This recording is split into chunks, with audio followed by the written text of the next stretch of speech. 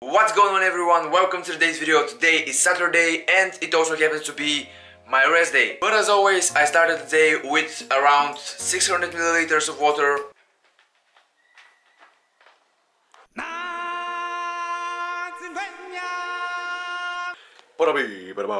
Then I made my homemade organic fat burner, which consists of organic apple cider vinegar, and you can see if it's organic, if it has that sludgy look, so you shouldn't be able to see through it like you would be if you were looking through a glass.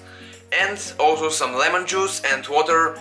Then I mixed that and drank it, and yes, you can count that as something like a homemade organic recipe for a fat burner, but with a lot of other health benefits.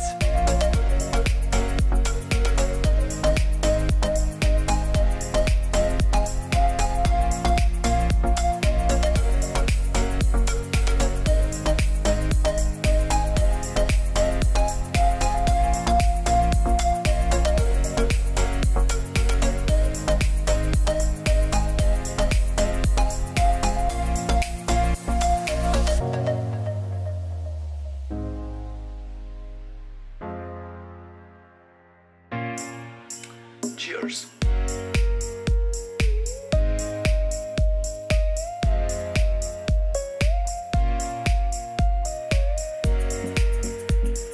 It's not that bad. Ooh. However, I told you that today is my rest day, so that technically means that I should not be training, but practically I am going to hit the gym.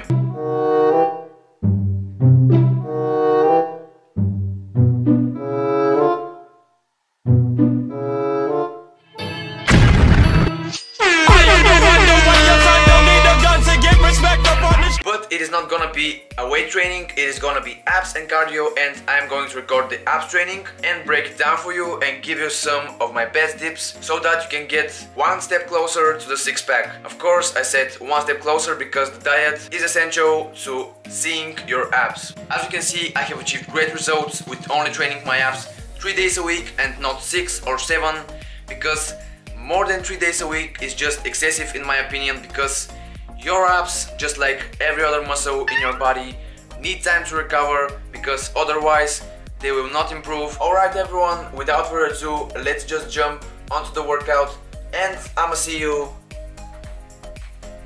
at the gym.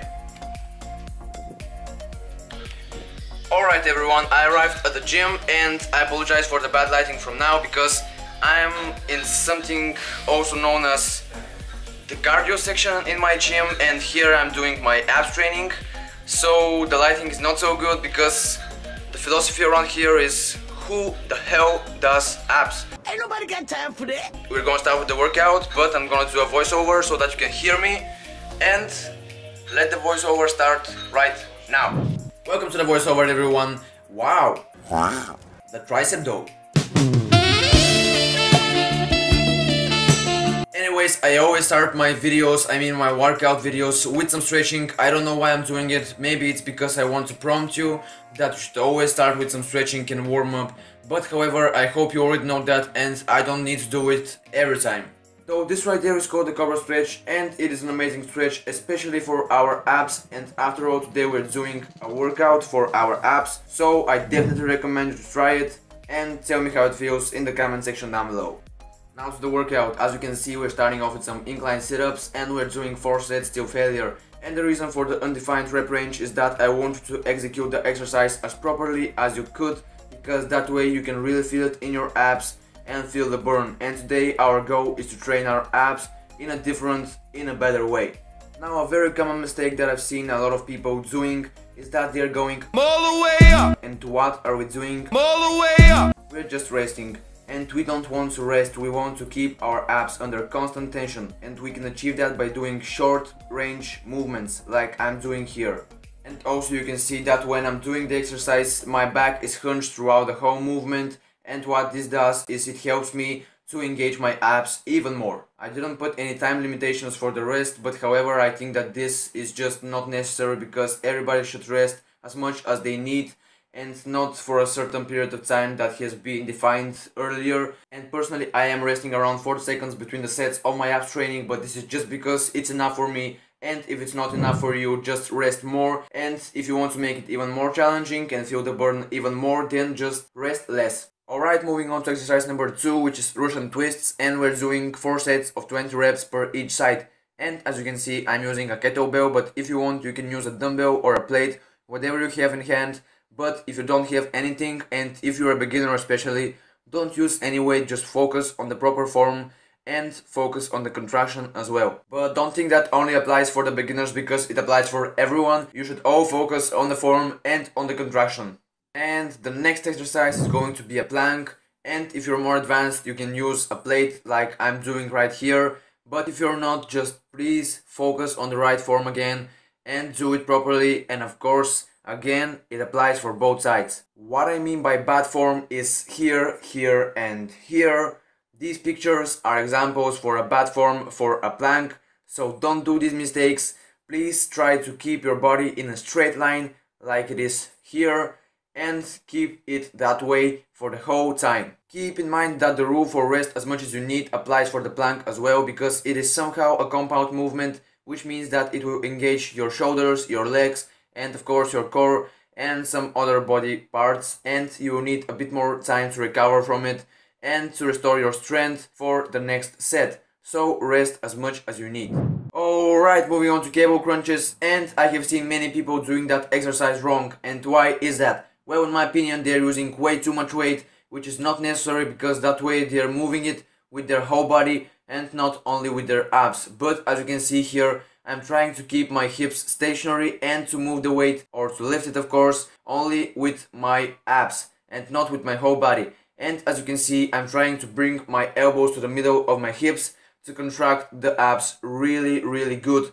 And when I'm at that position, I mean the contraction, the very contraction here, I am exhaling, and when I'm dropping the weight slowly, of course, I'm inhaling. And also something very important here, try to really extend your abs at the top of the movement, and this will happen by leaving yourself go with the rope as much as possible, but don't take your knees off the ground. Let's get ready to rumble! I'm sexy and I know it.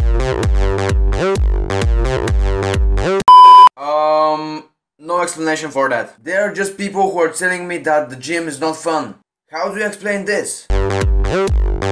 Just a little prompt for you to know that the gym is not an obligation, it is fun, and you should always extract the best from everything. However, let's leave that aside. The next exercise on the list is flutter kicks, and we're doing 3 sets of 20 kicks per leg. And a little tip here, if you want to engage more of your abs, make sure that there isn't any space between your lower back and the ground, because that way your core will be activated throughout the whole movement. Alright everyone, that it is for today's abs workout. I really hope you enjoyed it and you will give it a try, because it is an amazing workout and I really hope you will like it. Also, I'm very intrigued if you like these workouts, I mean with explanation, or you prefer workout montages. Tell me in the comment section down below and let me know. Now, let's get back home.